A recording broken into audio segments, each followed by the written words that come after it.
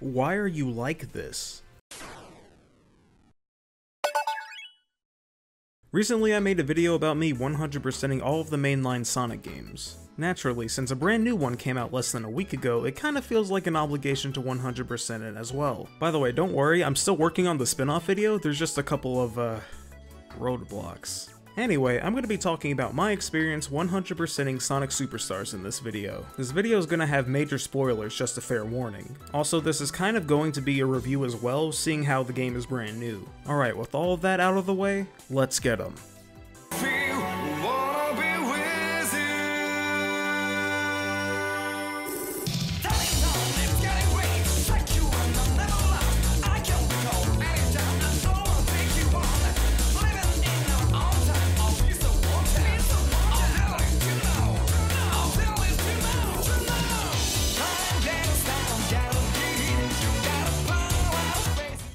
Sonic Superstars at first glance seems to be relatively easy to 100%, even though it has almost double the amount of achievements found in Mania. You get a third of the achievements by beating the acts in the game, and I'd say overall it was a pretty fun and moderately challenging experience. I actually really like the level design in this game, and I can see that there was a lot of thought put into these levels. They also mix it up this time around by implementing the Chaos Emeralds into regular gameplay other than super forms. This can range from another means of reaching a higher area, a straight up screen nuke, or slowing down time. Since Chaos Emeralds are the main focus mechanic-wise in this game, they're made pretty easy to collect this time around. You'll get 7 achievements just for using an Emerald power in its respective tutorial. Then of course you get an achievement for going super. Now you would think that you've beaten the game since you already played through all the available stages and collected all of the Emeralds, right? Wrong! Instead, you have to play through the entirety of the game again except with the new character Trip to get to the final boss. So her role is basically Knuckles' campaign in Sonic 3 where it's pretty much the hard mode of the game. They're all designed around Trip, so you can't switch to a different character throughout the entire thing. I'll say this now, this campaign is where most of the challenge comes from in Sonic Superstars. They want you dead here. The level design is changed to the point where there are more death traps and enemies on screen at all times. Bosses not only take more damage, but they also have more aggressive attack patterns. All I can say is thank God this game doesn't have a live system, because it probably would have taken me a very long time to beat this if it did. I will say though that the levels were really fun and I enjoyed my time with them even though I perished so many times. There's one last distinction between Trip's story and the main story. She has an exclusive final boss and it was kind of a huge skill check for me, but after that you finally make it through Trip's story. Oh my god! Oh my god, I finally did it, oh my god. Oh my god.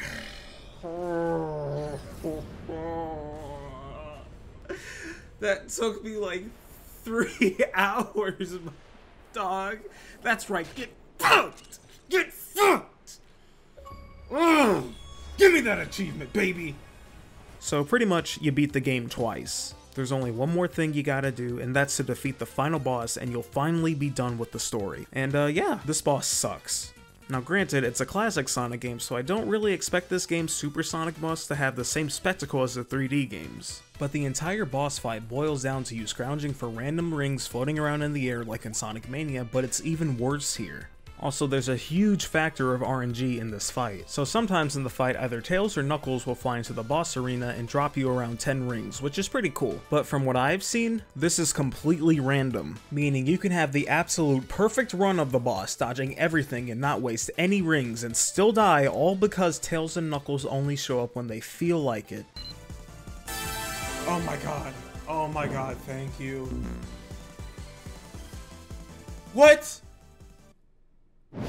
What was that? What the f was that?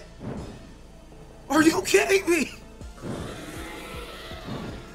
I died in the middle of the animation. You've gotta be f this boss. Now, all the other bosses in this game were challenging in the sense that it took a lot of skill and good reflexes to beat them. Here though, there's no skill involved other than the QuickTime event, But after you go through all of that pain, you get the final story mode achievement for Sonic Superstars. Now, unfortunately, the final part of 100%ing Sonic Superstars is very grindy. Like, you have to kill 100 enemies for each character using a special ability, like Trip's double jump or Sonic's drop dash. You get these achievements pretty easy just by grinding out this boss in Lagoon City Act 1. Then you get a couple of achievements for doing standard stuff you've seen in other Sonic games, like collecting 10,000 rings, which can be done pretty quickly by doing these newly added fruit acts. Speaking of, there's an achievement tied to it where you have to get 600 rings by the end of it. Don't be surprised if this takes you a couple of tries. The last thing that you really need to grind for are the medals. Medals are used to buy parts for the robots in battle mode.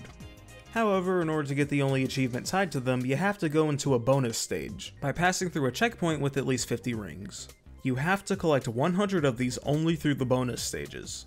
Fun fact, if you get a perfect in a bonus stage, you unlock a Knights robot for battle mode. We have 2 more achievements I thought were worth mentioning, and they're the final 2 that I went for. First, I'm going to cover Zap Scrap Star. Basically, all you gotta do is go through the entirety of Frozen Base Act 2 and not get hit at all. This one can be pretty tricky because enemies randomly spawn and can shoot randomly as well, so you gotta be on your toes. Not so much the second or third phase though, they were surprisingly more easy for me. The hardest achievement is called Gold Enemy Hunter. So in every stage, there's a gold version of an enemy, with the exception of Frozen Base Act 2, rounding up to a total of 22. See, I'm an idiot, so I only found 1 in my initial playthrough. So I'd like to take a moment to thank the YouTube channel Turtle PM for his guide. He's the first person I know of that's uploaded the exact location of these enemies, so yeah, shout out to him. So one would think that the main issue with this achievement would just be finding the enemies, right? Nope, you have to destroy the enemy and not die for the entire stage. That doesn't sound too bad, but there are many points in these stages where you can't backtrack at all. So if you pass a checkpoint and die, that's a reset on the entire stage. And yes, that also includes the final level with the Death Egg robot. I did this first, and funny enough, the stage itself killed me more than the actual boss. But it's still painful because the level can go on for over 10 minutes, so having to reset after getting near the end of the stage makes it sting even more. It took me about 4 attempts to get this right, and since I had to fight the final boss in my initial playthrough so many times, that became the easiest part. So after Egg Fortress, I just kept going backwards through the stages and everything got easier. Overall, I'd say Sonic Superstars is a game that could stand proud among the best 2D games in the series, honestly. I had tons of fun 100%ing it because it's a game that fights back and gives me a fair challenge. And that's all I can really ask for in a Sonic game, and I was worried they were going to make it too easy. But I've been pleasantly surprised. Also, anyone that says that all the bosses in this game are bad just have a skill issue on their hands. But anyway, Sonic Superstars has been conquered.